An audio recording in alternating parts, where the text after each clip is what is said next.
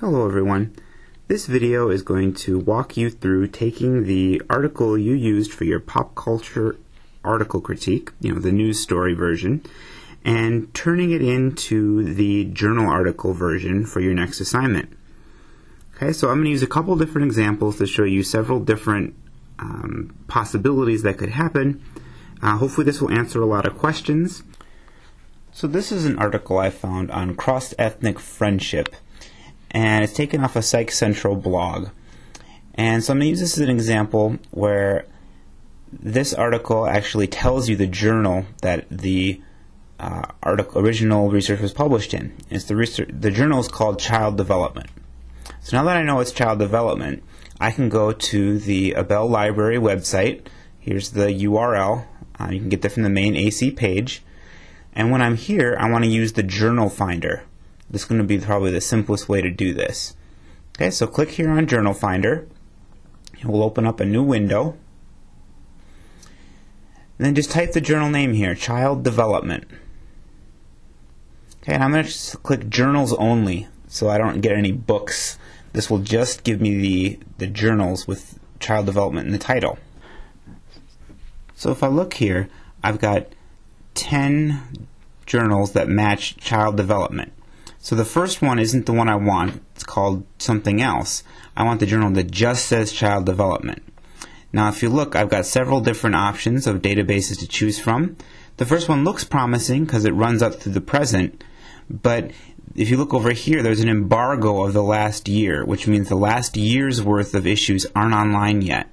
Okay? And if I look at when this news article was published, it was published just a couple days ago. So likely the article that research is based on has been published recently too. This next one only runs up through 2007.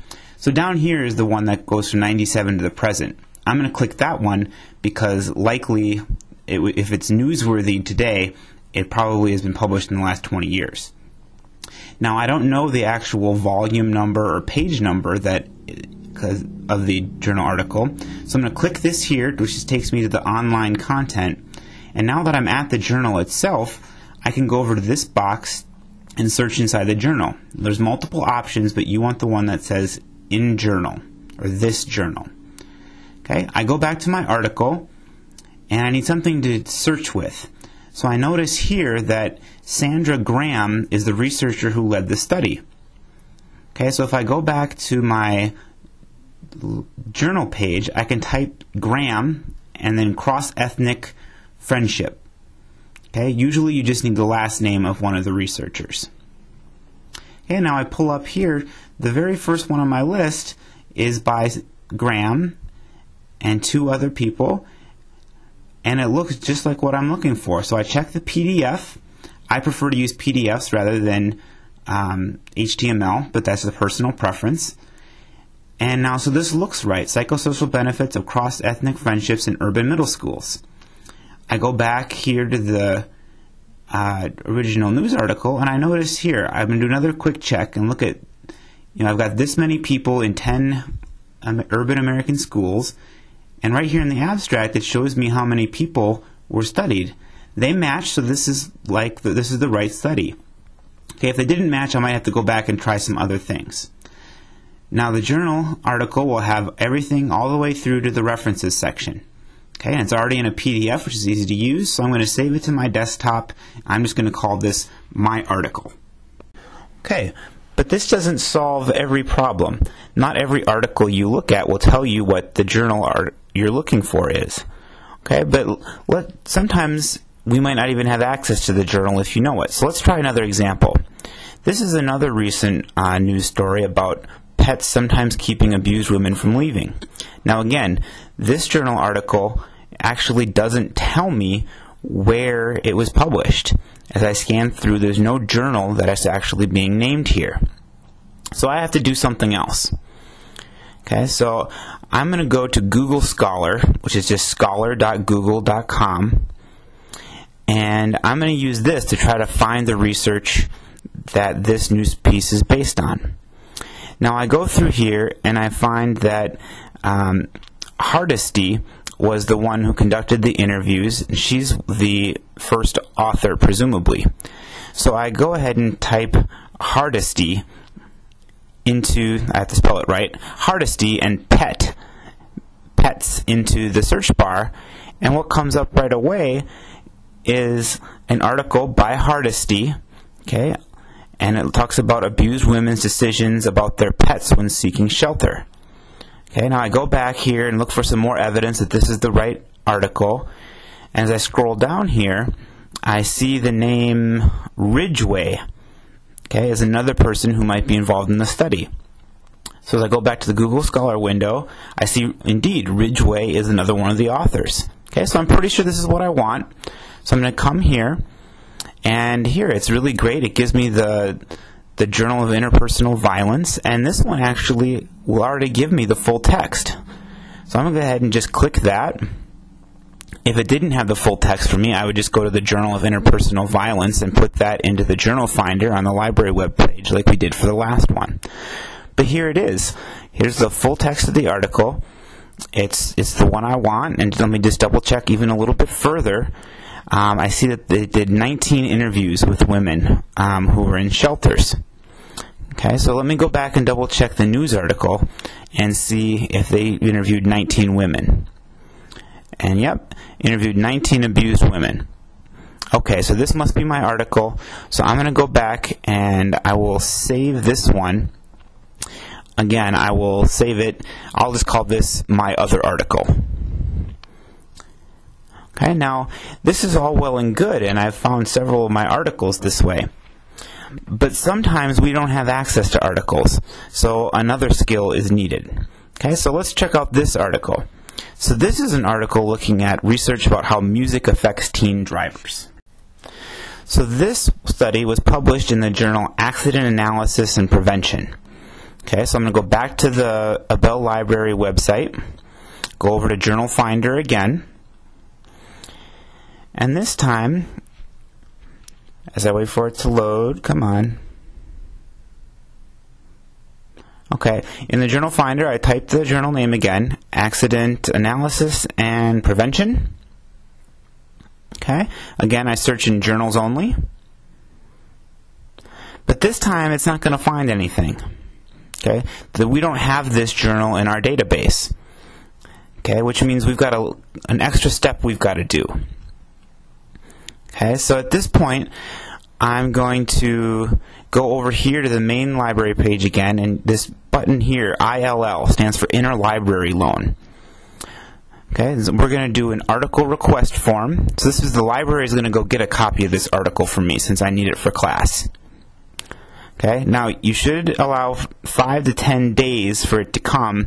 Usually it comes a little bit faster. If you ask for books, that takes usually that long, but article requests often go much faster since they can just send us a PDF version from a library that has it. So I go ahead and I put my information in here.